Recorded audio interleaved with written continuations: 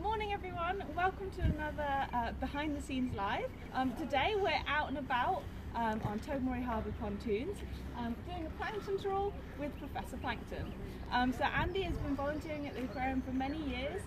He goes out every single morning, way before I'm even awake, does a little plankton trawl and puts the plankton under the microscopes in the aquarium for you guys to see. So I'm going to follow him at the pontoons. What he's doing is he's got a fine mesh net at the end of the pole there.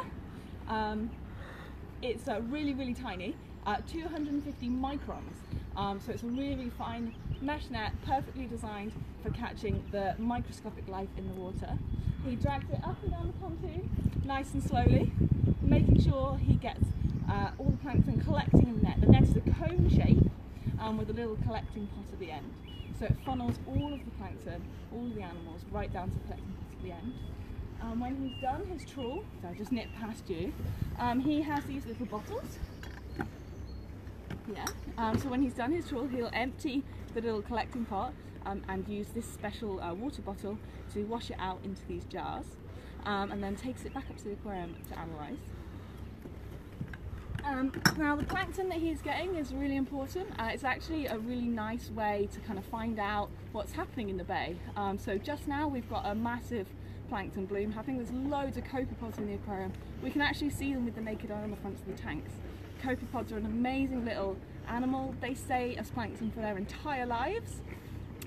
They never grow up into anything else. Other plankton turns into other animals.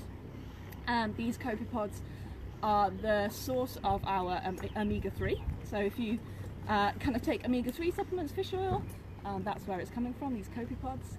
Copepods are also the fastest animal on the planet in relation to size. If they were the size of a cheetah, they would swim 1,000 miles an hour, so that's pretty cool. That is the kind of animal that Andy is catching. So let's have a brief look. He's slowly making his way back to us now with his plankton there. And it's just started to rain. So what we're going to do is I'm going to end this video. We're going to let Andy finish his trawl over there and check back in with us in 5 or 10 minutes. We'll be in the aquarium having a look at what he's caught on this trawl. See you in a minute.